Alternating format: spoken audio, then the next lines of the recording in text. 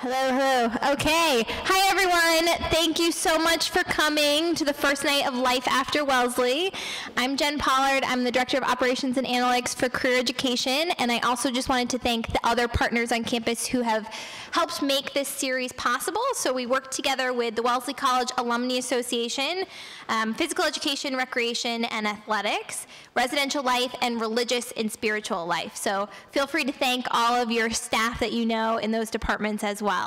A couple of housekeeping items. For anybody who's able to make all 3 sessions, on the last night you will receive one of these beautiful embossed Wellesley notebooks. So that's our incentive to keep coming out and see these really wonderful events. Another thing to note, those of you who like to take notes like me during a session like this, please feel free to just hold off. You can if you want, but we'll make these recordings available for you to make your life a little easier tonight. So all of the recordings from the sessions will be available on our new website in about 1 to 2 weeks after the event. Just an extra plug, our new website goes live tomorrow, so go to the Career Education site and check that out. And then for tonight, as a reminder, we're going to have Felice Dirks visit us. She's going to talk to you about managing your personal finances for the first hour. And then Katie Ryan, who is our Program Manager for Internships in Career Education, is going to talk to you more about professionalism and some of those key skills that you'll need when you go off into the world after Wellesley. All right, without further ado, I'm going to welcome Felice up here. Thank you. Good evening, ladies. So first things first, I'm going to take a photo of all of you, if that's okay, because I saw a couple faces already look down. Don't worry, I don't have any of your Instagram handles, so none of you can be officially tagged. But the reason I'm here, which some of you may or may not realize, is I'm gonna start off by a question. For the first time ever in 2007, women bought cars more than men. First time ever. So I just gave you that little factoid. Think of overall spending on everything you can imagine. What percentage in the United States do you think women make up? Like what percentage of the total spending? What do you think? 70. Got a 70. What a 82. Any other guesses? 65. Ooh. In the white is the closest. It's 61%. So we're responsible for 61% of all the purchases. But let's push on that statistic a little bit more. Of all the major purchases, like a mortgage or a bank loan or refinancing your house, what percentage of those decisions do you think women are involved with? I might have a ringer in the teal. She said 17. The number is 14. Do you understand why we're sitting here today? So we spend more, but yet on the important big ticket items, we let someone else make decisions for us. So hopefully we relaxed you a little bit with some food. I made a joke. One of the young ladies already laughed at me. It's not that funny. But full bellies, open mind. That's really the idea today. So both Katie and I are going to probably come at you with some things you may have thought of, may not have thought of. But really the idea is just to think about it from a different angle. And afterwards, if you have questions, that's why my email is right up there. Write it down. Feel free. That's the idea. I'm also located in Wellesley, a whopping 3 miles down the road. So if there's anything we can do, we're here to help. In fact, a couple of your peers who are sophomores was actually at our office back in January. So you're going to probably see us more and more, hopefully, because we want to help you become basically the drivers in your own car, right? You don't want to Uber everywhere. Sometimes you want to take control. So I'm really excited to be here today because I obviously have a passion about women being in finance, being someone in finance. So what are we going to talk about today? Well, we're going to identify some financial planning basics. We're going to talk about some actions you can take today while you're still in school. We're going to highlight what you should get ready for right when you graduate.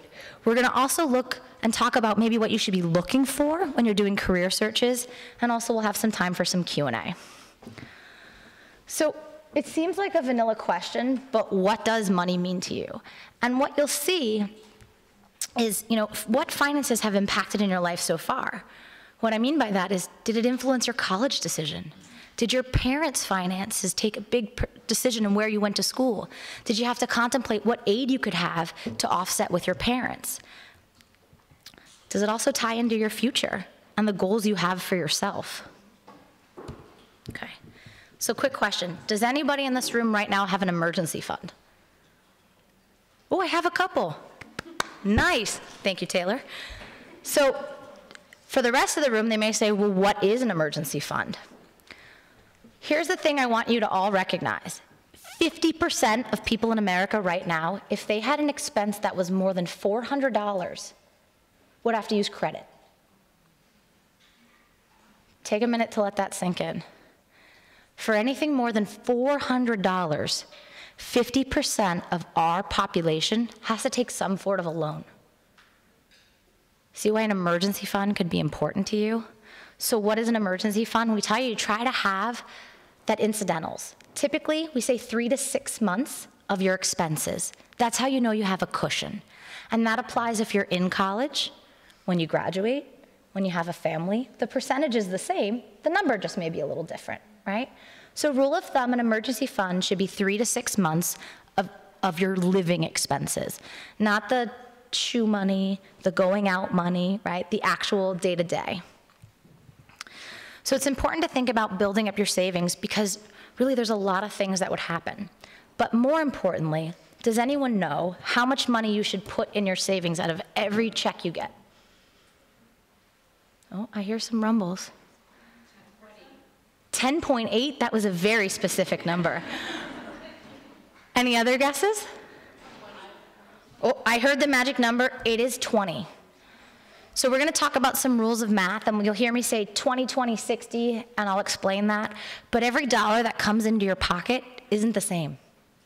And so when you think about everything you come from, you know, everything you've got, 60% of what you make is what you should live off of. If it's more than that, take a look in the mirror and say, what am I spending on? Are there things I can cut, right? So let's talk about starting early. If you just saved $100 a month, by the time and you started at 25, anyone in the room 25 yet? Taylor, it's not 25 yet. Katie? Yeah. All right, we got a 25-year-old. So if Kate, even better. Well, if Katie's starting at 25 and put $100 a month every single month and just put it into a savings account, by the time you're 65, you have over $200,000 in that account. But here's the thing. If I just wait 10 years, 25 to 35, not that big of a deal, you'd think, I have half the amount of money just because of those 10 years. But go one step out further to the woman who kind of looks like me, right? She's 45. If she starts saving $100 a month, by the time she's 65, there's only $46,000. $100. That's all it was the difference, right? It's about starting that habit early. Let's look at that the same way, but opposite. Let's say you said, I want $1 million when I turn 65. If I had $1 million, I'd feel like I had made it. Well, how would I do that? Well, if I'm 25, I only have to put away $300 a month. Actually, $381 if we want to be technical. Going back to that 35-year-old, what does that say monthly? $820? But let's jump to the 55-year-old. If we wait, which people think, oh, now I'm close to retirement, now I'll start getting ready. They need almost $5,800 a month to make it. See why it's important to save early? So I want to ask, what do you think your most important asset is? What do you think it's going to be? What's the biggest asset you'll ever own? What? Time? If you can own time, that would be pretty cool. What? Your house? Okay. What about a car? You guys may think a house, a car, what else? Your education? That's a good answer. Maybe your financial portfolio? What if I told you your most invaluable asset is you? Would you believe me? Somebody must have said it because I hear some giggling. No, you were right. Do you know why you're right? Because I'm all I have? Okay. Okay. No, that's okay. No, that's why we're here. You're in the right vein. No, you're in the right vein. It's you because it's your earning potential. Think about it. If you had a cash machine in your basement that was spitting out $10,000 a month or $120,000 a year, what would you do to protect it? That's you. If you earn $120,000 a year, that's you. Let's look at this chart one further out. And I'm going to walk over to it because I think it needs to make a point. Sorry for the microphone. Oh, do I have a bunch of 20-year-olds in here? I got some 20s? All right. If you start making $30,000 a year, which by the way was less than your tuition this year, correct? Right? So needless to say, you wouldn't be thrilled about that first job. But you work there, $30,000, never make a pay increase. Don't throw things at me. This is just an example, right? If you start at 24, when you retire, you are a $1.2 million asset. All it is $30,000, starting at 24, all the way to 65. You can do straight math. Look at it this way. You make $100,000 a year and you started at 22 right when you graduate. Never got a pay increase, never did anything differently. You are a $4.3 million asset. So I asked the room again, what's the most important asset you have? Your ability to earn an income, right? It is you, 100%. And if you're lucky enough to be on this, whoa, sorry, I take myself out. And for my next trick, no, I'm just kidding. If I made $250,000 a year, I'm a $10.2 million asset. So is the house the most important thing you're ever going to own? No. On a balance sheet, it might look like it. Don't let anyone tell you you're worth less than what you are. All right, straight math, ladies. I like the 100 because I can do it in my head, right? 41 years, 4.1 million. But if you think about it, you know, you have to ask how much of that, let's stick with the middle, the 100,000, how much of that 4.1 million are you going to save? How much of it are you going to spend and not know where it went? Say, I think we went to the movies and we ate out, but I'm not really sure. I bought sneakers at J. Crew, right? We were having a side conversation, sorry, right? That's where I would challenge you. If you're the most important asset, what are you going to do about it? How are you going to earmark that asset for your future?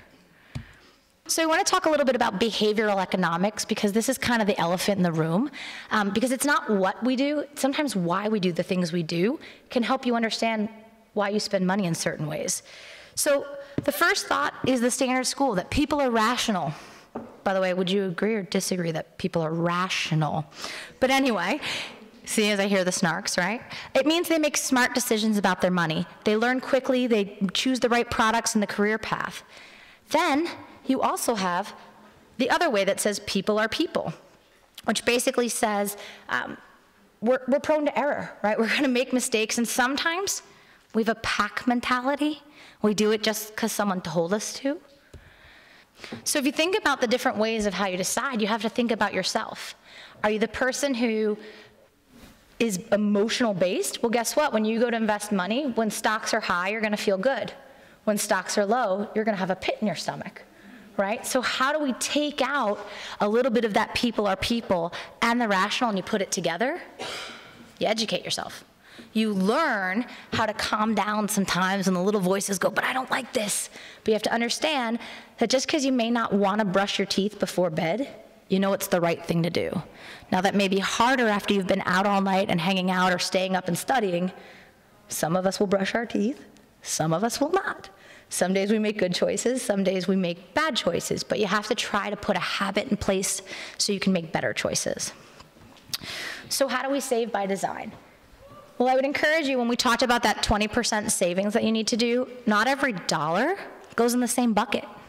You got to think of your money and say, what's short term? What's the stuff I need now to the next 2 years, like that emergency fund? Then what's midterm? Maybe what are the things that I think about when I graduate and I need to get an apartment? I'm going to need to put first and last rent down, right? I don't know if I have first and last rent, so I got to start saving for that. What about even further, long term? Some people in this room may want to go to grad school and are thinking about now, how am I going to pay for some of those things, right? Oh, I got some serious head shaking in the front from that. I mean, no grad school. No paying for it, got it, okay. But what you really want to think about is, we talked about that rule of thumb being 20. It's not always realistic that day one you can save 20%, but the way to challenge yourself is say, maybe today I can do 8. But next year I'm going to make it 9. And every year, challenge yourself to add a percentage so you can get to the 20. Does that make sense? Okay. So how many of you in the room today track your expenses now? Oh, it's actually thank you in the back. Well, what you need to think about spending is what you really need to manage what you cover to what you need, what you owe, and candidly, what you want. And so when you think about tracking your spending, what we'll do is a follow-up to today. I actually have an entire workbook that includes budgeting and how you can do it for yourself. And there's a lot of tools that you can use both online and in paper, depending on what you like, to do that. Because what I will tell you is the sooner you start tracking your money, the faster you know where it's going. Right? We get, even if you have like Venmo, right? You get the tally, you get your Venmo report every month. So everything is doing it for you, but where's it all consolidating, right? So we talked a little bit about 20-60-20 rule. Again, 20% should go to your savings, 60% to essential. That's everything you live off of: housing, food, your loans and your debts, because you got to pay those, right? Don't forget to pay them, okay? And then 20% is have fun with, right? You have to plan for tomorrow, but live for today, right? You got to understand there's both. Does this rule seem hard, easy, something you could adopt? What do you think? In your mind, 20-60-20. 20 for the future, 60 to live now, 20 to go have some fun. Okay? So let's talk about making savings a habit, because the decisions you make will actually help you for tomorrow. So when you think about your short-term, mid-term, and long-term, like we talked about, the key thing is you really want to look at budgeting and spend what's left. Not use that 20% of fun first. Use it from the remainder, right? You also want to think of, like we said, that savings goal. Start with your own number, whatever feels comfortable, but start pulling towards it. And then again, we're going to look at increasing. But this is the slide I'm going to walk over again, and I think I was loud enough that everybody could hear me. You can imagine what my husband thinks. She's plenty loud. Right. Okay. Because this slide's a little hard to see, but I actually think it may be the most important. Because how many of you right now, you don't have to raise your hand, just think about it, have student loans and a credit card? Right? It's okay, you don't have to raise your hand. I know some people don't want to share that stuff. But here's the thing, the student loan sounds like the bigger number, right? For most people, student loans are 20, 30, 40, I'm not gonna say numbers, right? 50 grand, credit card maybe 2, 3, 4,000. In your brain, which one do you think you wanna get rid of first? Student loans, right? Because it sounds bigger and scarier. But guess what? It's the credit card every single time. And the reason being is I want you guys to see, on the left side we have lower interest rates, and on the right side we've got high interest rates. And you always need to look at what is the interest rate you're receiving. And if you notice, the credit card is almost always to the far right.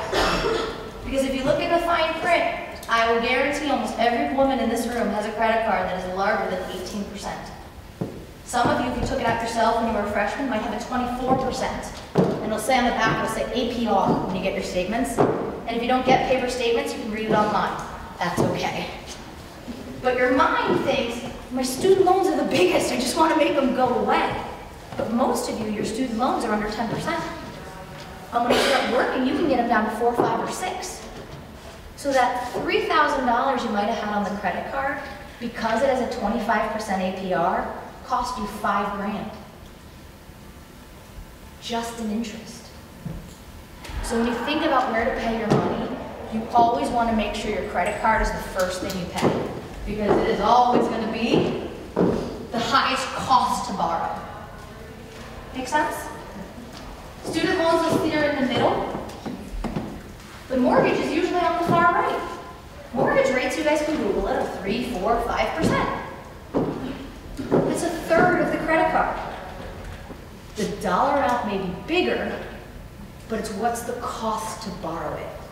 You understand what I'm getting at? And I think sometimes we just in our brain, I want to get rid of the big number first. It's scary. I just want it to go away.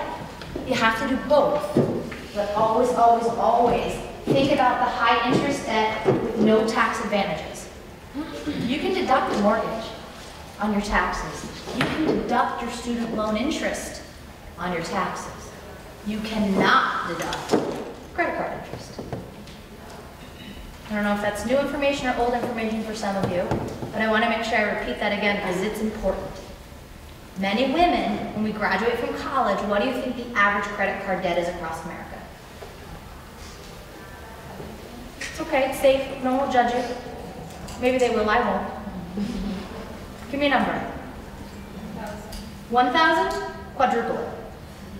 The average 21-year-old female, when she graduates college, will have between $5,500 and $7,500 of credit card debt. Guess how much they all pay? The minimum amount. Guess what that means? Credit card companies are making money, right? And then they start maxing their student loan payment. But the student loan payment is 4 or 5%. And the credit card was 20 to 22%. So understanding the interest rates are really important. So I would ask you, what do you see for your own future? Sometimes the best lessons we learn are from other people's mistakes. If you haven't had conversations with your parents or you think you're able to, I would ask them. Simple questions. What's the best decision you ever made about money? And then the flip side, what's the worst? Right? Ask them. If I could avoid one mistake you made financially, what would it be? Oops, I guess we're getting noisy. Okay. The other thing you have to think about is you also need to grow, right? We can't just stay stagnant. Sorry. We also have to move forward. So you have to understand, what are you growing for? So how many of you have seen a risk-reward pyramid? You ever see this in econ class? Oh, I heard a no, like disappointed. Okay. So risk-reward, what you have to think about a house, okay? The foundation. When someone gets a house, they talk about, does it have good bones, right? Is it built well? That's what people care about. Oh, I can change a kitchen, I can paint floors, I can write all those HGTV flip shows, everything else, where it's all about the bones of the house. Well, think about the risk-reward pyramid the same way. The base of the pyramid, if anyone ever did like cheerleading, which I did not, but if anyone ever did cheerleading, the base was always the sturdiness, right? And you grow from there. That's the same thing when you think about your own financial stability. You start from the bottom. The bottom is the least sexy.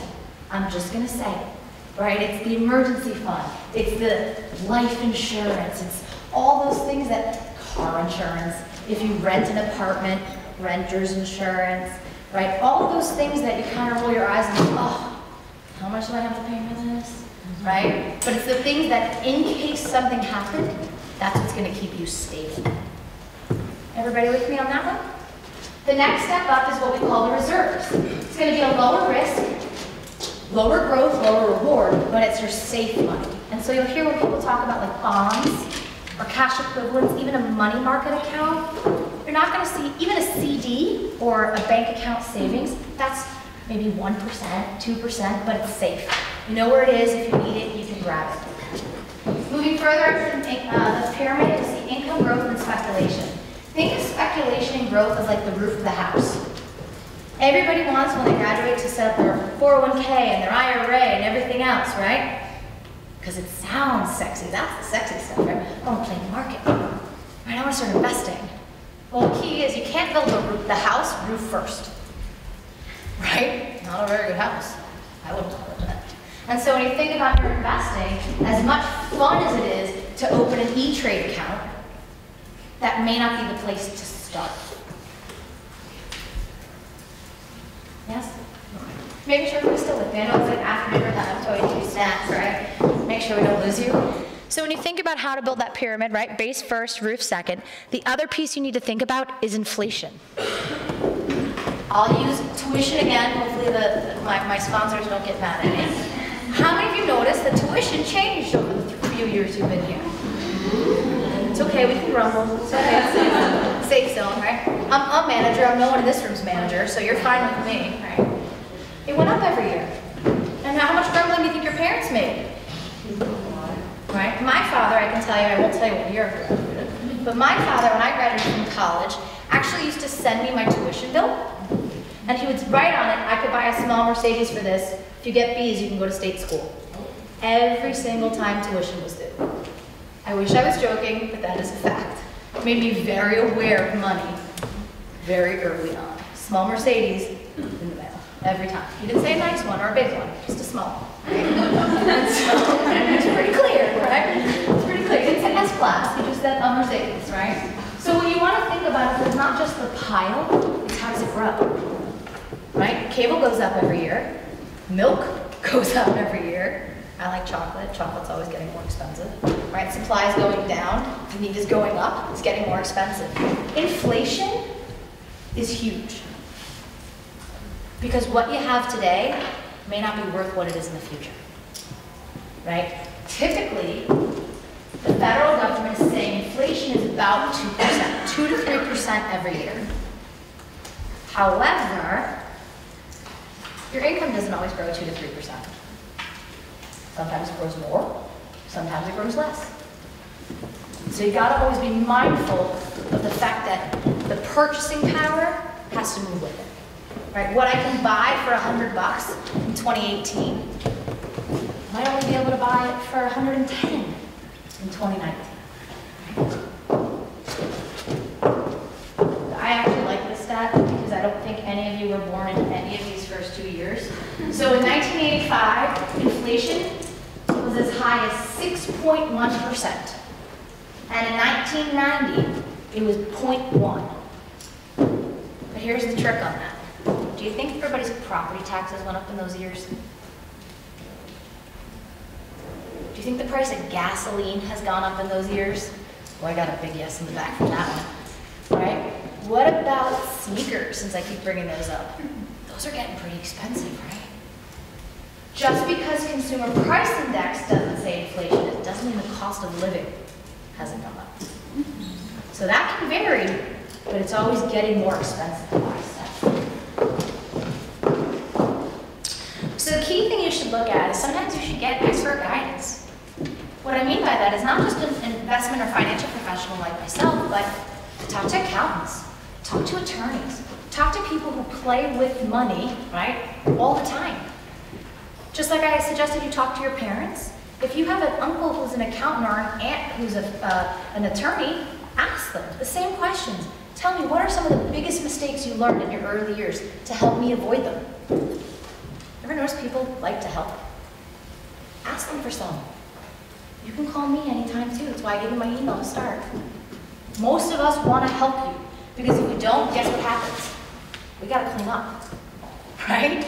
So we'd rather help you start on the right foot than have to fix what we inherit. So don't be afraid. I would say there's nothing wrong with having your own goal and your plans right now. So what are the steps you can take? Well, I want to encourage you to think of your life in stages. I don't know if someone's talked to you about that before, but I want to walk through it. So in your early 20s, make sure it was me. Yeah, I did today. On your early 20s and 30s, you should start looking at a basic estate plan. You know, some of you in this room have known people your own age who have passed away. Do you have your own living will? You could print one on the computer. Right? Do you know what you want for yourself? Everyone in this room has a voice. Do you want it to be what you want or what your parents might want? God bless you. Are you going to ask me a question? Later? Okay. Sorry. I saw the face. Right? Wealth accumulation. Start looking at things. When you look at an employer, ask them, what kind of benefits do you have for my retirement? Right? What are you offering me? What vehicles are already in place? And if they don't have any, that's okay. Find your own. Everybody in this room can open an IRA. Is everybody 21 yet? Everybody in this room can open an IRA. Just back that up, right?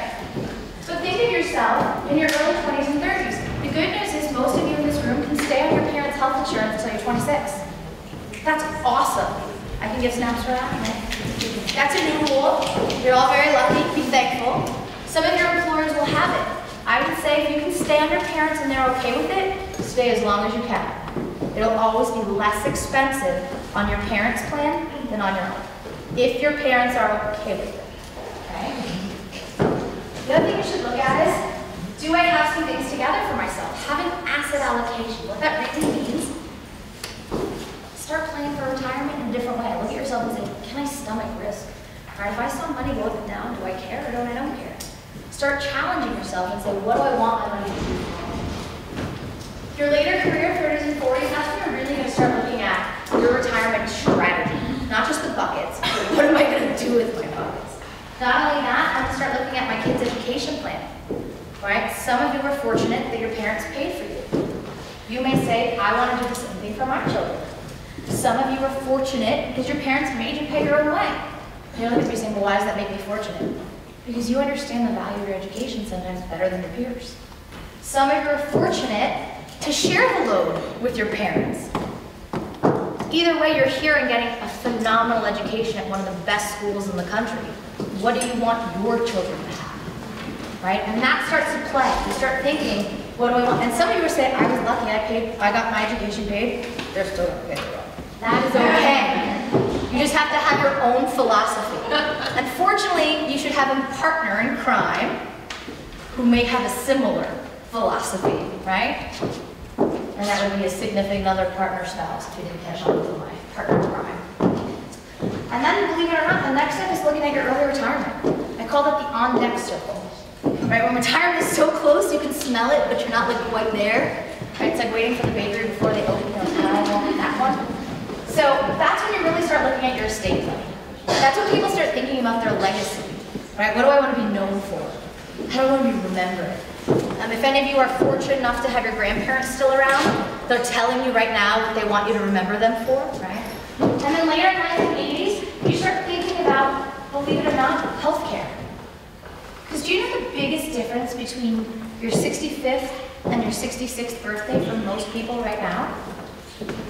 It's a paycheck. So it's your job to create a paycheck for life. Now, I'm not going to get into a political debate tonight about whether or not Social Security will still exist in this room and what benefits we're going to have in the future. But what I would say is, can you self-direct your own paycheck for life? And more importantly, the play check. Because by the way, what's the point of working hard all the years if you don't enjoy it? Right? So we're not retiring and living off less. That's a very untrue fact. People are retiring on more. We used to think retirement was like this linear curve, but actually they say it's more like a smile of spending. Does anyone want to guess why?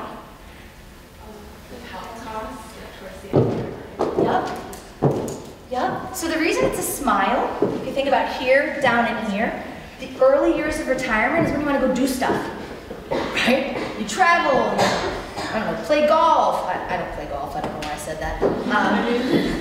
You go hand gliding, heli skiing, whatever you want to do. You go on a cruise for 4 months, right? But you spend the most in the first 10 years of retirement.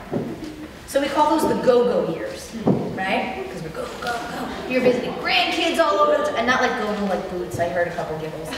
The go-go years. Then you slow down, and we call those the slow-go years. People come to visit you, right? You don't travel as much, or you take small trips before you Cape and come back. And then, you were spot on, the top half of the slide is called the no-go years. Because where are you going? But it went up, exactly as you said, because of health. I'm sorry, ladies. Sometimes I'm like the guy who tells you Santa Claus isn't real. I know. But that's how retirement usually is. And we think of it in our head, I'm always going to need X. It's a smile. You're going to spend more in the beginning, a little less in the middle, and high again on the ends. And so what we need to do is build you enough money to get you through all the things in between. Here's my other challenge on that. How long do you think the average American spent researching their last family vacation? Think of your own vacations. How much time you spend like planning out? What do you think? You were right. How long do you think? Half a year. For an average 1-week vacation, people will spend 4 to 5 weeks of planning when you add it up, right? Think about it, spending 4 weeks of your time. But how often do people sit and think about their retirement, which arguably would be the longest vacation of your life? The average American spends 35 minutes every year. And do you know what those 35 minutes entail? Signing whatever form their HR director gave them, signing up for whatever form, and maybe glancing on a return.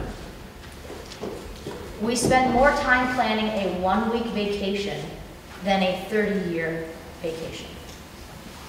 because that's what retirement is, ladies. You retire sometime between 65 and 67, and if we're lucky, we hit about 90. I will tell you in this room right now, most of you will make it to 93. I know because the actuaries have figured it out. I'm still on the old table, I'm only 86. Sorry.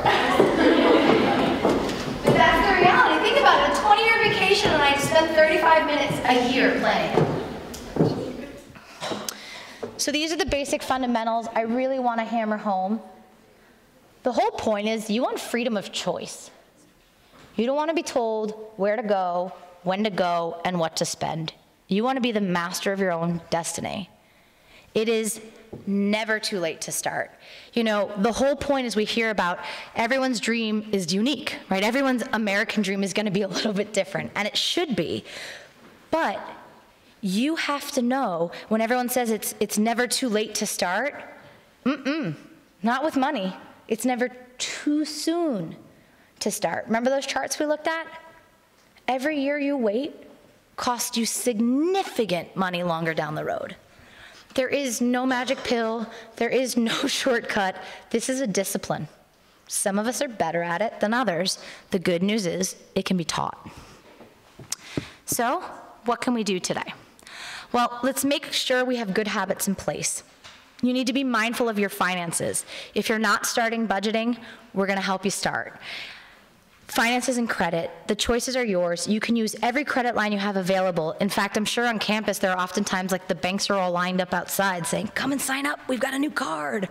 First question you should ask is, what's your APR? They're letting you go, what? How does she know to ask that? Those are the terms of what you're borrowing. Always know what your APR rates are, right? It's also in trouble if you don't manage your credit card debt and you graduate and you go to get a car.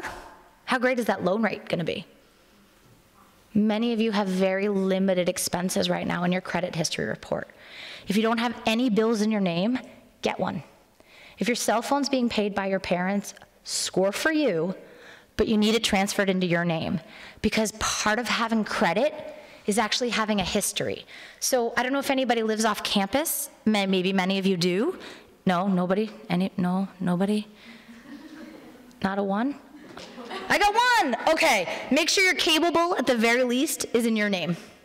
The very least. You want to show payment history, and that's why I said cell phone, because whether you're living on campus or not, I'm going to take a stab in the dark and say everybody in the room has a cell phone, right? At least get that in your name. If you pay that every month, it's going to show you have a good payment history. That's what they want to see, right? Because all credit is an IOU. They're saying, I will give you money today if you promise to pay me every single month. Well, they're not taking your word. They want to show what you've done, right? It's kind of like when you're in school, and I'm going to embarrass myself a little bit, and you would take a math test. Anyone ever get points off because they just wrote the answer? And what'd your teacher write? Show your work? I hated that.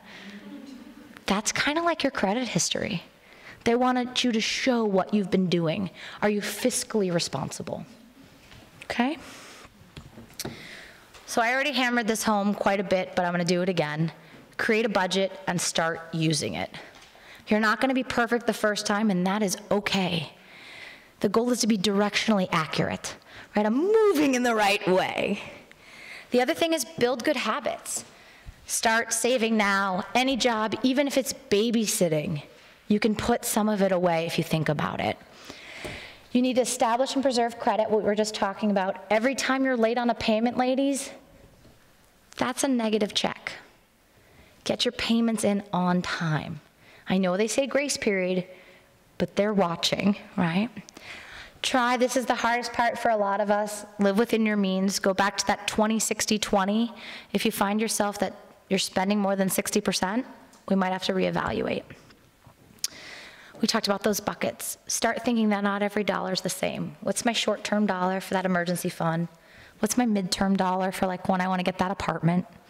And what's my long-term dollar for anything fun down the future, right? So we want to fill your buckets. So now I have a little bit of an activity, and I think most of you have writing utensils or computers from what I see. So I want you to think a little bit about those buckets. So think about the next year of your life. I didn't say 5, don't worry. Next year. So believe it or not, it will be February 28th, 2019. What professional goal do you have for yourself? I would say write it down. What about a personal goal? 1 year, just 1 year goal, right? February of 19. What's happening in your life?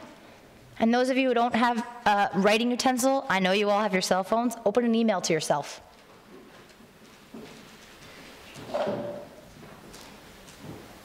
What do you want for you in 1 year?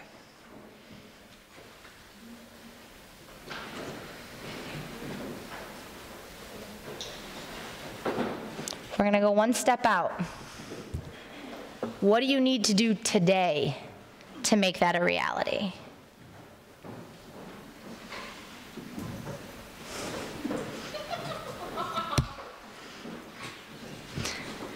And then the last piece to think about is how much money do you need to save in order to make that happen?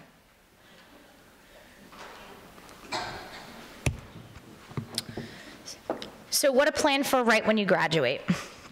Well, the first thing you want to think about is you want to leverage any company benefits you get. Anything they've got, you want to use it, right? Understand the difference between good debt and bad debt, like we were talking about, right? What are the things I can write off on my taxes? What are the things that are just collecting interest, right? This is the one I want to take just a little bit of time about. You also need to plan for the stuff that no one is going to tell you about when you graduate. The first piece is professional attire, and I think Katie may talk about this a little bit too. No one tells you that you need blazers and nice shoes and skirts that are a lot longer than what you wore in college. By the way, Ann Taylor is not cheap, even on sale. Right? And there's a certain look. Oh, I made some giggles on that. I mean, I raided my mom's closet when I first graduated, and that was like good for a month, and then I needed more. You may need different clothes depending on the type of job you take, and nobody tells you that. I'm not saying it has to be, you know, designer, top of the rack, but how many of you have 5 different blazers and 4 different trouser pants and 6 different skirt bottoms? Maybe you do, maybe you don't. What about the actual cost of your job? Is there a commuting cost? And then this is the really sneaky one, all of those weddings. Do you know how many bridesmaids dresses I still have in my closet and I'm 40? A lot, okay? And don't forget the bachelorette parties, because I'm noticing more and more people are going away for these parties. And they're just like, hey, we're going to go celebrate Britney. We're all going to Vegas. And you're like, I make $41,000. Awesome. And then the last part, you got to understand and protect the most important asset, which we learned today is? You. That's right, you. So the last piece on during your job search, you really need to think about the compensation structure you want.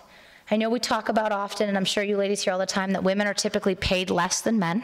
And I will tell you, it's because most of us don't challenge it in the interview.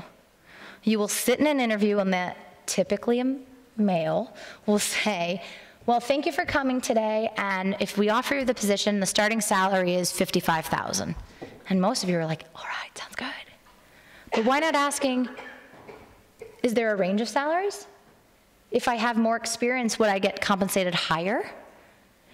Is there a mark or a benchmark or a way I can show you in 6 months? If I exceed your expectations, can we renegotiate? Find out up front. I'm going to tell you one little side story. A girlfriend of mine, she was the youngest partner to make partner in a law firm at 29 years old in Manhattan. This is a firm which is all heterosexual white male. She is none of those things. She was so excited to make partner with her partner in life. She was ecstatic. Never had a compensation talk. She just took the partner and was thrilled.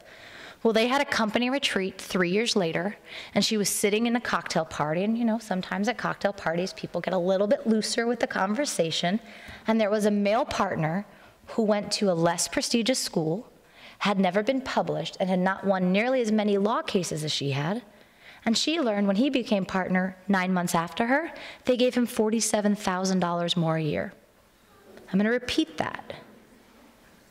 They gave him $47,000 more because she never asked in the partner meeting, how does this rate compared to my peers? You need to know how your pay increases work and when you can expect them. You need to do your research. Websites like Glassdoor are okay. They're not the best, but I would leverage your career services on campus because they have better search engines that can tell you more detailed. In fact, they can tell you what the average Wellesley graduate gets, and you can base it across that. There's a lot of ways you can compare, but do your own research. So you want to start with your first paycheck. Enroll in that retirement plan. Pay yourself first, right? Make the savings a regular part of your habits. Talk to the financial experts, like we said. Talk about options, additional coverages, additional tools. If your employer doesn't have it, it's okay, but you need to find an alternative. So you need to take control of your financial future. I want to encourage you to go to our company's website, northwesternmutual.com. There's a lot of budgets and calculators and free things you can use. If you're not familiar with LearnVest.com, LearnVest is a cyber app. Some of you may follow them on like Instagram and things of that sort. They work specifically on the education side. The nm.com is our website, and then the mint.org is created by a couple of different banks to help you track all your savings. And then, like I said, you can always reach out to me. But really, I just wanted to thank you for coming today and actually being interested in being the hero of your own story and not waiting for someone else to rescue you. So thank you. Can I do Q&A? Do you want, should I? We've got about a few minutes. Does anybody have any really pressing questions that you want to ask? Those have this amazing wealth of knowledge standing right in front of you. And take down her email address because she needs it. I'll go back if you didn't get it. I know, I have 4 consonants in the last name. I married the man, the name came with it. I saw a hand in the back and a hand in the front. I'm going to start with the front just because I know she was excited at the beginning, if that's okay. Hi. Of course, thank you for having me. Sorry. Yeah. Yeah. Yep. Yep.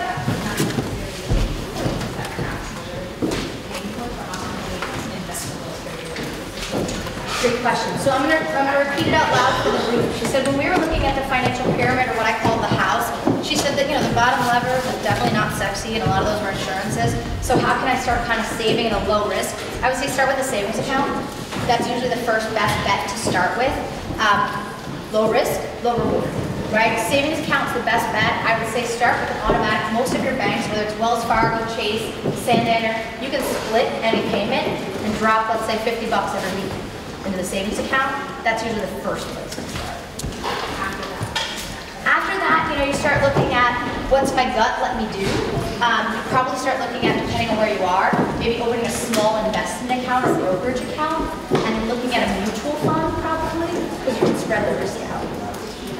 In the back of the stripes, you had your hand up, but I don't know your name. Hi, I'm Jayla. Thank you. Hi. I'm wondering if credit cards have a preference for. Sorry, I can't hear you. Do credit card bills have a specific preference for what kind of bill you're paying monthly? Oh, so the question is for the credit card itself, do they have a preference for what bills you're paying? So with the credit card, they'll let you pay whatever you want. In fact, if you can pay off your credit card every month, you could put your car payments on it. You could put your car insurance on it.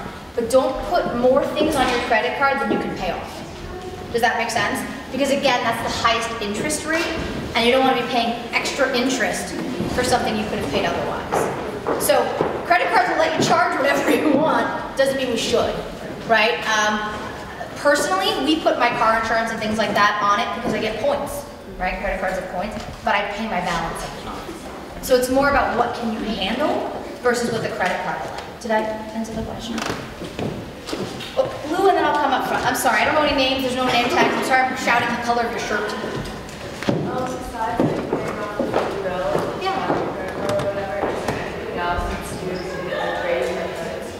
Great question. So the question was, other than paying off bills, is there anything I can do to raise my credit score? Unfortunately, at this stage for you, it's all about what can they see? So it's gonna come back to bill pay. So even like student loans, paying that shows up in the credit score. So it's gotta be things that you owe for on a credit score. To make you laugh, my parents paid off their mortgage in 1983. My mom has a terrible credit score because she has nothing in her name. Fortunately, they didn't need to borrow anything. We kind of laughed at my mom. Well, she's like, why is my credit so bad? And when you pull up the report, she's no history. She hasn't had anything creditable since 1983. You're like, do you exist? Like, how do we find you? Right? So that's, believe it or not, that's, she's like 75, right? So that's the difference. They just need to see what you can do. I'm coming here and then I'll come there. Yes? I have a question for like, do you have any like good resources for like creating our budget? Because I've heard like, I'm like about to graduate and like I've heard that you should spend like 30% of your income on like housing or like, I don't know, like more info like that. So if you signed in when you came in on the laptop-y thing, sorry, notebook, I saw the tech. Katie's gonna send that to me, and anyone who signed in, I'm gonna actually send you a template of all of that. So I have a workbook for you, which actually has a case study that you can look at. It'll say like, you know, Susie's 22, it's her first job, she's making $45,000, which buckets would you put her money in? So we have that for you as a follow-up, which page 13 is the budget. And in there for that 60%, the housing is a piece of it, your student loan's a piece of it, that's all part of it. So did you sign up? Yes, I did. Then you'll get it. Oh, I think you had your hand up over here. Yeah, I just have a question. So on credit card, they'll they say like, oh, this is the minimum you can pay. Can you explain that and how that relates? Yeah. So the question was, when you get your credit card bill, it says, and I'm going to make up a number so nobody freak out. Your total balance is $1,200. Minimum payment, $72. Okay? The minimum payment is what they need to not come after you. That is not what you should pay. That is the minimum before you get in trouble. Well, I'll ask you, are any of you minimum women? Are you C students? Would your parents be happy if you came home with C's on your transcript? That's the minimum payment. That's getting a C. You passed, but you're not very proud of it, right? So what it is it's an algorithm, right? The credit card's figured out based on what your balance is, what's the minimum to pass. What I would encourage you, if you can, double it. Because remember about that interest? The longer you hold the credit card balance, the more you paid to use that cash, right? So for every $100 on a 25% APR, what does that equal in interest? $25 a year on $100. Don't you want to get rid of that as fast as possible?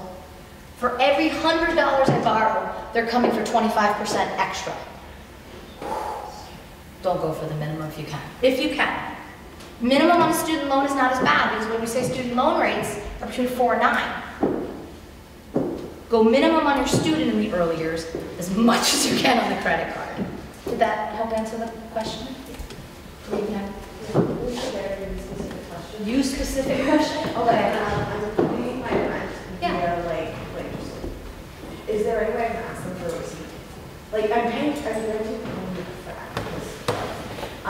Because of life. Okay. So the question is, I'm paying rent in cash? like Venmo or something. Venmo? Okay. If it's Venmo, you already have a receipt. Right. But it's not helping your credit history. How do is there any way of Not unless you're paying it through your actual bank and they have an actual loan on you. That's a cash transaction. I'm sorry. Remember Santa Claus, I'm sorry. Anything else? And then I know we have to shift to the next One more speaker. question. In the back. I'm here, I'm gonna stay, so you can ask me after. We talked about like going to experts for certain types of information. Yeah. How do we make sure that we're going to people that we can trust and avoid scammers? Great question. So how do you know where to go for, oh, we got snaps for that one. I saw snaps. I'm learning, sorry, ladies are teaching. So how do I find good resources versus bad resources? I would say start with who you know, right? Start with your family first. I bet there's someone in your family or in your familia circle to start with. The other thing is, the internet's a beautiful thing. Look at company specific. That's how I wound up at the Northwestern, because I could have done financial services anywhere, but they were #1 across the board for risk management and everything, and the 5th largest broker-dealer in America. So that told me they can do offensive and defensive planning. That's what was right for me. But I would say take a little bit of time. You can always look at the Fortune 100 list for companies in finance. You can also look at Forbes' most admired list, because that'll show you companies in like a big aggregate. And then locally, you can find a person who works at one of those firms that candidly you connect with. Because I think you'll size them up pretty early. Do you get me or not? Right? Is this about you or is this about me? Okay. Oh, she told me I can't answer any more questions, so I gotta That's all of the police after Pathfinder, all right? And Katie and I now are moving to our next part of the presentation. So if anybody wants to stick around and stay, please stick around.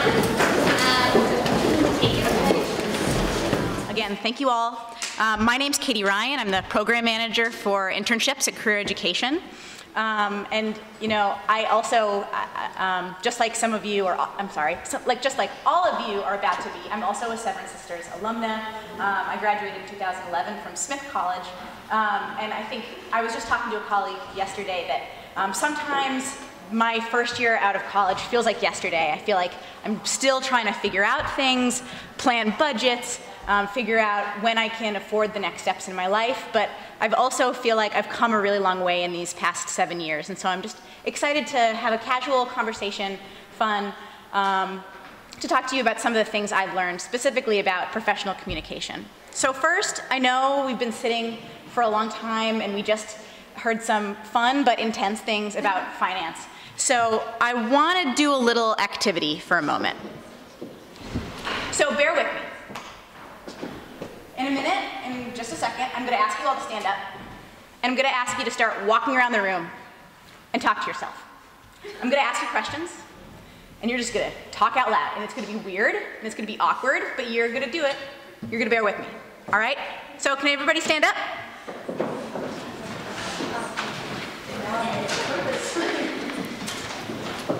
Awesome. All right, just start walking around. Get a sense for the room. Stretch, do a dance, look at other people's shoes, look in the mirror. You guys are great at this. Look at you walking around. All right, so I'm going to start asking questions and just talk out loud. If you don't know what to say, you're feeling weird, just start saying, I feel so weird, why is Katie making me do this? Just fill it up. Just keep talking. That is the goal here. So first, what did you eat for breakfast today? There you go. If you didn't eat any breakfast, talk about why you didn't eat breakfast. What did your breakfast taste like? Where did you eat breakfast? Who did you eat it with? Yeah. All right, now can you tell me about your favorite place on campus? Describe it to somebody who's never been there. If you can't think of anything to say, just say, I can't think of anything to say. Fill the space. Just keep talking. Is it inside or outside? What do you do there? What can you see? What does it smell like? All right, why did you come here tonight? What did you hope to learn? If you're not sure, say, I don't know what I was going to learn. I was just supposed to come to this. Yeah. And now, when you think about life after Wellesley, what are you worried about? It could be big or small. The biggest thing I was worried about when I left college was I was moving to New York, and I didn't know where to park the moving truck. I was so fixated on this. It can be anything. You're worried about finding a job. The idea is just to get these worries out. It's okay. Just keep talking. If you're not sure, say, I'm amazing and I don't have anything to worry about. All right, and now more fun. What are you excited about? It could be about people who you hope to meet. Maybe you get to see more family. Maybe you get to see less. It could be about things you get to do, traveling.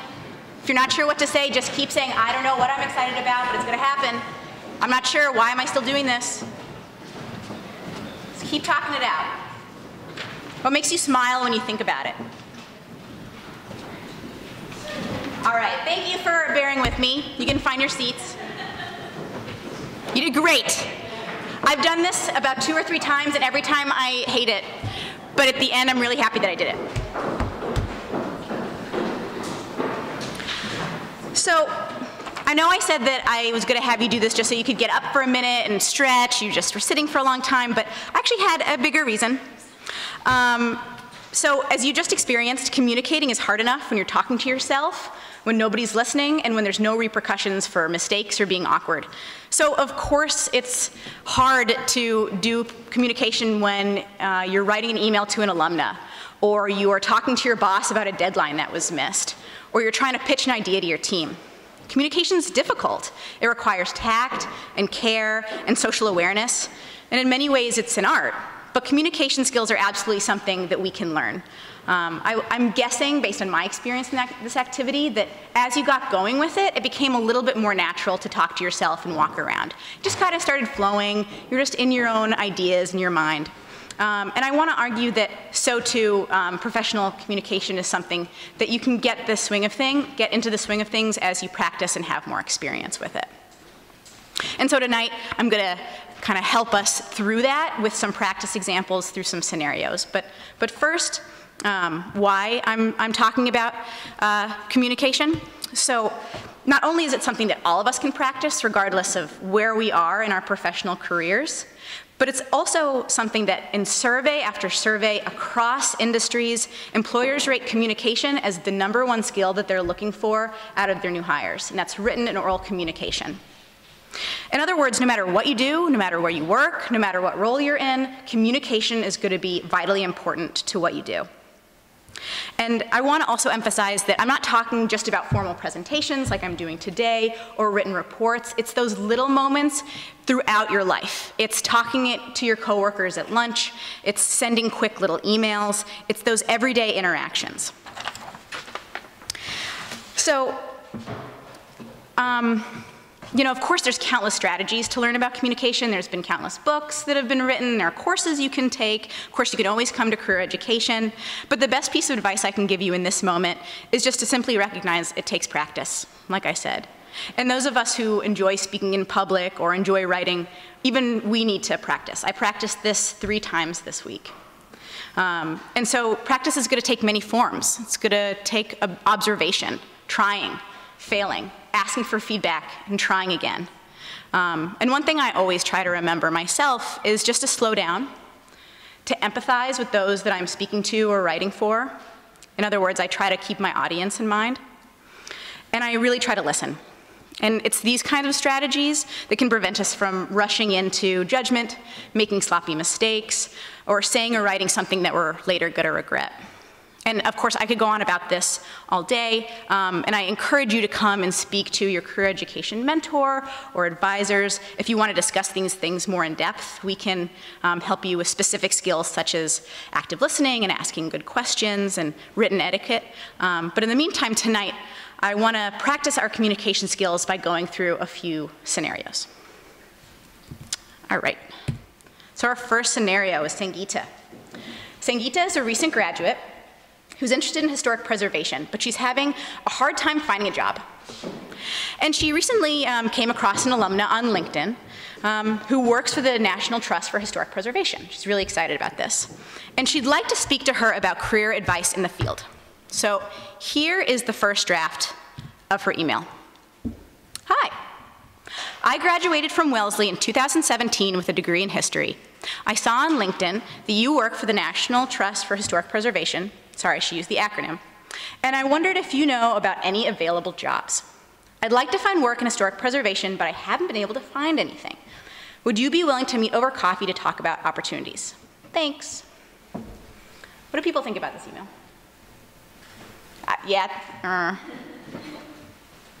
Anything specific that you see maybe could be a red flag? Yeah. You shouldn't ask for jobs. Yeah. Anything else? That's what I was going to say. It's very direct. Yeah. But also kind of vague. So let's go through it. Whoa, lots of red. All right, so first, hi. It's pretty casual. You want to stick more to the formalities in an introductory email like this. She also uses this acronym without spelling it out. She might she doesn't know. Maybe the organization doesn't use that acronym. Maybe it's just something that wouldn't be used, and so that it's just more professional to spell it out. Like many of you said, the introductory email is not the place to ask for that first job. Also, she very vaguely says, are you willing to meet? But she doesn't give a specific time. Having a specific time frame is so helpful when people are trying to schedule something with you. And also, she doesn't really tell us anything about herself. We know she's a Wellesley alumna. We know that she studied in history, but what specifically is she interested in? What are her specific skills? So let's see her second draft. Dear Ms. Lyshenko, my name is Sangeeta Narayan, and I recently graduated from Wellesley in 2017 with a degree in history. For the last few months, I've been researching careers in historic preservation. I came across your LinkedIn profile and would like to know more about your experience working for the National Trust for Historic Preservation. And I'd appreciate learning about your career path. I was wondering if we could set up a brief meeting sometime this month so I can learn more about the field, what you do, and how you got to be in your position. Please let me know if this is something you have time for and your availability in the coming weeks. I look forward to hearing from you soon and connecting over our shared interest in preservation and experiences in Wellesley. Thank you so much for your time. Sincerely, Sangeeta. And she gives her contact information. Introductory emails like these are so important because they serve as your first impression. You want to put your best foot forward. So as a result, you're going to want to lean more towards the formal side. You want to be clear and concise about what you want to learn and why you want to talk to that person specifically. That way they'll be able to figure out whether they're actually the right person for you to talk to. And like we said, it's not the right time to ask for a job. It's not the right time to ask for a recommendation. You're going to want to establish a relationship with this person first. And maybe through subsequent conversations, that can be something that comes up. But first, you want to share information about yourself, what you're interested in, what your skills are. And the secret is, alumni want to talk to you guys. They are so excited to share their insights and their stories and their experiences. And you want to initiate conversations, letting them know that you want to learn about those stories. And so I want you to think about these types of emails as relationship building rather than transactions. All right. Scenario 2, canceling an appointment. So here's our context. Alex is attending a digital marketing conference. She strikes up friendly conversation with somebody at a top firm. And this acquaintance invites Alex to come back to the offices later to learn about a new software that Alex had been considering adopting for her company.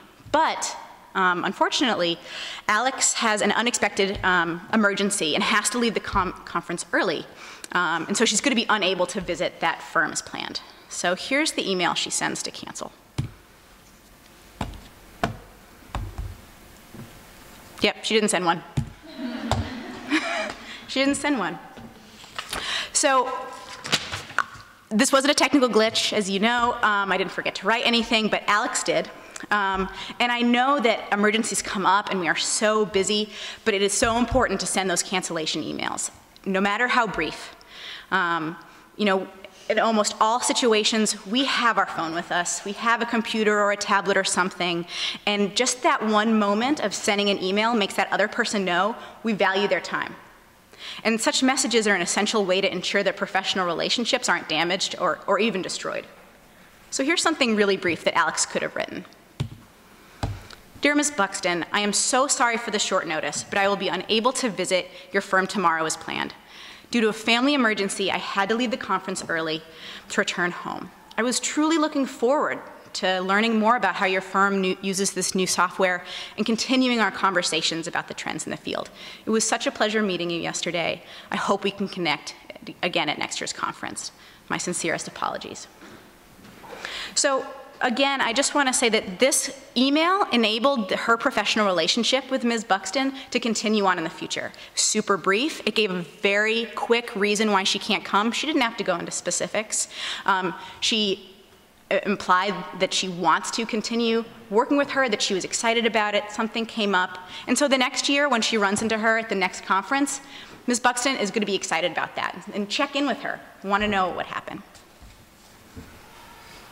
All right, scenario 3.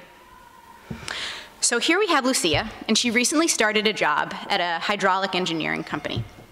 And she knows that she's totally qualified, but she feels the need to prove herself often because she's one of the only women in the firm. And last week, her boss asked her to design a type of experimental model that she's not familiar with. She doesn't even know where to start. So what should she do? Should she immediately tell her boss that she doesn't know how to create such a model?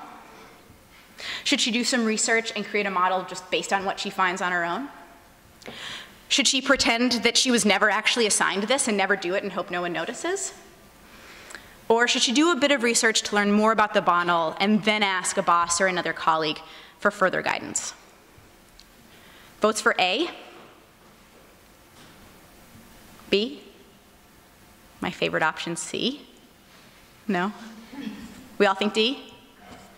Yeah, you're right, Wellesley students. So yes, your supervisor is there to help you solve problems, but that doesn't mean that they're necessarily your first go-to. Even if you don't have the first clue where to start, there's always some sort of research that you can do. This could mean developing an action plan, doing a quick Google search, collecting data that might be relevant. And so that way, when you do reach out for guidance, you can show through your pre-work that you're willing to take initiative and put in the effort. And your conversation will be more productive because you've actually done some research and you have that grounded knowledge. All right, so let's see an email that she could write once she's done that research, asking for extra help. Hi, Amir. Admittedly, I'm having a bit of difficulty working on the experimental model you asked me to do last week. I'm not very familiar with the technique, so I spent the last few days doing a bit of research. So far, I've learned X and done Y, but I still don't feel that I know enough to produce a model that meets our company standards. I wanted to ask if I could find a time on your calendar early next week to discuss this model in more detail. I believe that learning from your expertise and insight would be the best way for me to move forward. All right, so I'll say right now that I wrote this email a bit more casually than I did the other ones, and that's because I'm assuming that Lucia knows Amir. They have a first-name relationship, but depending on where you end up working, it might be more formal or even less formal. She specifically asks what she's interested in. Maybe Amir gave her a whole bunch of different tasks, so she specifically says the one she wants help on. She tells him about the different research that she's done, and she also acknowledges that she understands her limitations. She has that self-awareness to know when to ask for help.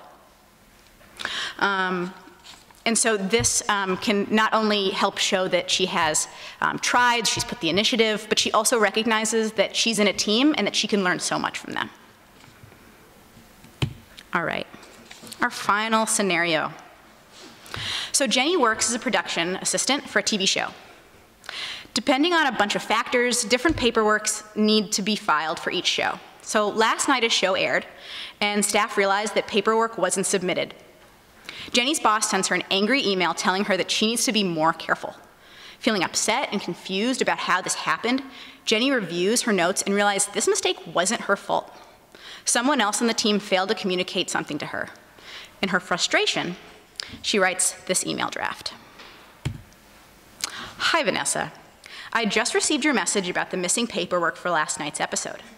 While I understand I'm responsible for submitting this form, I can only do so after Susanna sends me the required information. Unfortunately, Susanna never sent me the information ahead of time.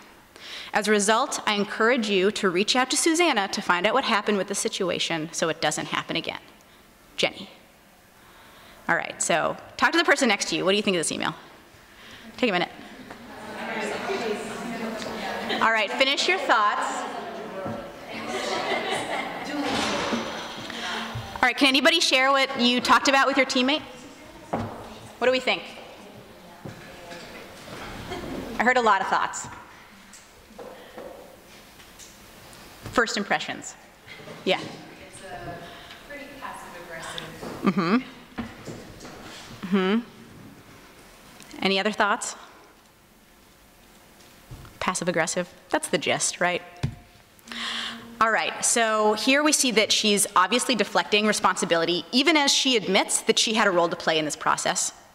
She's putting all the blame on Susanna without sending this email to Susanna, so Susanna is being thrown under the bus, right? Her email leaves it up to her boss and Susanna to fix the problem. And her tone comes across as dismissive and condescending. It's passive-aggressive. This isn't probably the best idea when writing to your boss, right? So luckily for Jenny, this was her first draft. She didn't send it because she slowed down. She had some empathy. So the next hour, she wrote a new email, and she wrote it to both Vanessa and Susanna. She says, "I'm so sorry to hear about the missing paperwork for last night's show. Please let me know if there's anything I can do this morning to sort things out. Susanna, looking through my notes, I realized that you and I must have had a miscommunication about this. Let's figure out a better system so that doesn't happen again going forward. Of course, this season, we're already through most of it already. Next year, would a periodic check-in meeting be helpful? Or maybe we should have a meeting before the broadcast season to review the deadlines together so that we're on the same page. I want to ensure that nothing falls between the cracks. Sorry again for the mix-up, Jenny."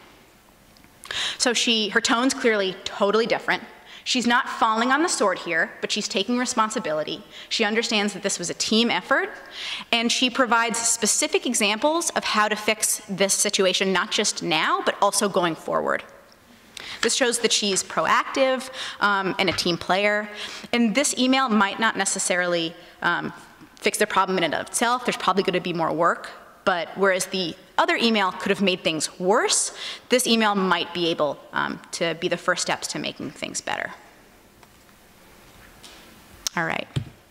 So now that we've worked through these communication strategies together, I want to use our remaining time to review the many other resources that career education can offer. This is just a taste of the types of problems and scenarios that we can work through with you. And you know, like this slide says, career education is such a wonderful office in the sense that you don't just have us now, you have us for your whole lifetimes. So tonight I'm going to focus on the resources geared towards alumna, but I'm sure many of you know most, if not all of these things are also open to you now. So here we go. So I think the crown jewel in our model is all of our advising staff. So career education offers alumna different advising options depending on their needs. So we have alumna advisors for general career guidance and advice that are specifically trained to work with alumna at all different stages of their career. We also have career community advisors for more industry-specific insights and information. And then finally, for those of you who are interested in grad school, applying to fellowships, doing independent research projects, for instance, our fellowships director, Kate Dalinger, will work with you again throughout your lifetimes. There are even alumnus in their 80s who are getting fellowships through Wellesley. So she is an amazing resource. And our advisors provide alumna with a wide variety of tools and resources, including resume and cover letter review, LinkedIn review, they'll look over personal statements and other types of documents like that. They'll help you with interview prep, and many of you might know that our office offers the suit program to students, so if you have an interview, you can come and rent out a suit from us. It's free, you just have to return it dry cleaned, and that's open to alumna too if you're, yeah. Sorry. I was like, wait, what? For real. We have them in all sorts of sizes. We also have suits available for trans students. And so if you're around in the area, please take advantage of this program. And this is open to current students. Yeah. We'll offer advice on negotiation and networking, negotiation being a big thing that Felice just mentioned. We'll also offer guidance on topics such as graduate school, job trends, career changes, professional advancement. And you'll also get access, as you do now, to the Wellesley Hive. Have any of you logged into the Wellesley Hive? Most of you? Yeah. So I think it's so cool. As a Smithy, I am so insanely jealous of the Hive. I love that you can search people based on their interests, based on where they live, based on their industries. And so you know right away that not only are those people ones that have expertise in what you're interested in, but they've specifically said, I want to talk about this thing. Also, I don't know if you've checked it out, but when you use the feature where you can message an alumna to request a mentorship meeting, it pre-populates it for you. So you don't have to try to recreate you know, an email such as the one we did in scenario 1. It'll put that in for you. And if you try, you can change it to whatever you want, but if you do something that maybe isn't best practice, it'll flag it in red and say, hey, maybe try to be more formal here, or hey, that's actually a typo. It's awesome. We also recognize the wonderful diversity of Wellesley students and alumna, and so as a result, we're constantly trying to develop resources to support students and alumna of all backgrounds, identities, and cultures. And this includes resources, support, professional networks for alumna of color, LGBT alumna, and alumna with disabilities. And we also can point you towards legal resources to navigate topics such as visa processes for international students, equal employment right information, and discrimination in the workplace. And on that, I want to kind of transition just for a moment to a more serious topic. I recognize that probably a lot of you have this on your minds a little bit, that when you transition from Wellesley to the workplace, sexual misconduct is something that you might encounter, or you might have a friend that encounters it. And I completely recognize that I don't have the time tonight to go into this to the level of detail that it deserves. But I do want to at least show you and offer you some resources that you have in hand. I also want to say that when we say sexual misconduct in the workplace, that doesn't necessarily just mean the physical office space. It can also refer to other areas of professional relationships, such as conferences, mentor meetings, and other types of professional development programs. And also, although recent news stories have focused on the issue in more high-profile industries, such as entertainment or politics, we're all aware that this can happen anywhere in any field.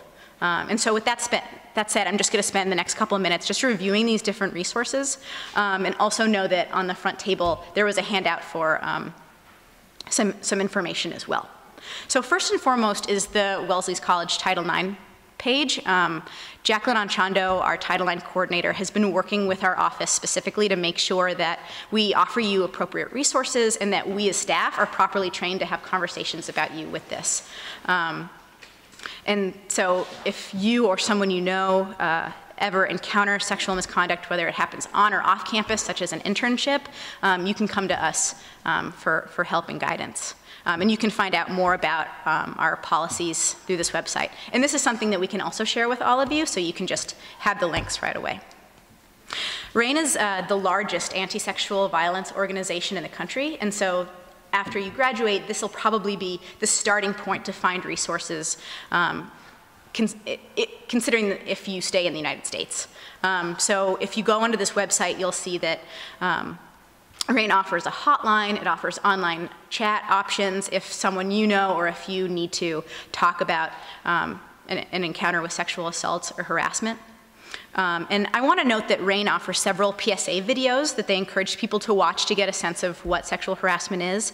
And these are good videos, but we do want to point out that we recognize that in real life it could happen in more contexts than they maybe show. There might be bystanders there. The genders of the people involved might be different. And so hopefully you don't encounter a situation like this, but if you do, RAIN is, again, one of the good first places to go for more information. There's also Sasha. Sasha is a good starting point to find resources if you move abroad, you're working abroad. The Sasha Outreach and Education Department offers free, country-specific, know-before-you-go information. So they can provide in-depth information about social and cultural norms, gender equality, sexual violence, LGBTQ concerns, medical care, reporting a crime, you name it, in international locations. And like RAIN, they also offer a hotline. The Know Your Rights Guide is from Equal Rights Advocates, and as I said earlier, this topic could be its own presentation. We can't go through all of this, but the Know Your Rights Guide is what is up at the front. So hopefully you can grab that on your way out. So, yep, this will be sent to you. You'll have all of it. So I know that's a heavy topic. To wrap up on a slightly lighter note, I recognize that so many of us, it's often the little things, I guess, for me that I always worried about when I was graduating. It wasn't so much finding the job. Like I said, it was like where I was going to park the moving van. I didn't even have a job or an apartment, but I just didn't know how I was going to park a van in New York City. And so we get it. Like, we understand that Sometimes it's just those adulting things that are the most scary. And so we've tried to start putting together resources that can kind of get to some of those smaller little things. We have some basic tips on how to find affordable and safe housing and things to consider, like questions to ask roommates or remembering that your rent isn't all it is. There's often utilities involved, the cable bill, that kind of thing. We have basic budgeting tools, nowhere near as extensive as Felice's tool, but it could help you get through a summer. We also have advice on curating that professional wardrobe on a budget, some key pieces to have, sites that offer good sales and are more affordable than maybe Ann Taylor. And as you know, we'll also help you with best practices on professional communication. And that includes networking and informational interviews. So thank you all so much for sticking around. I hope this was fun. And if you have any questions, you got me.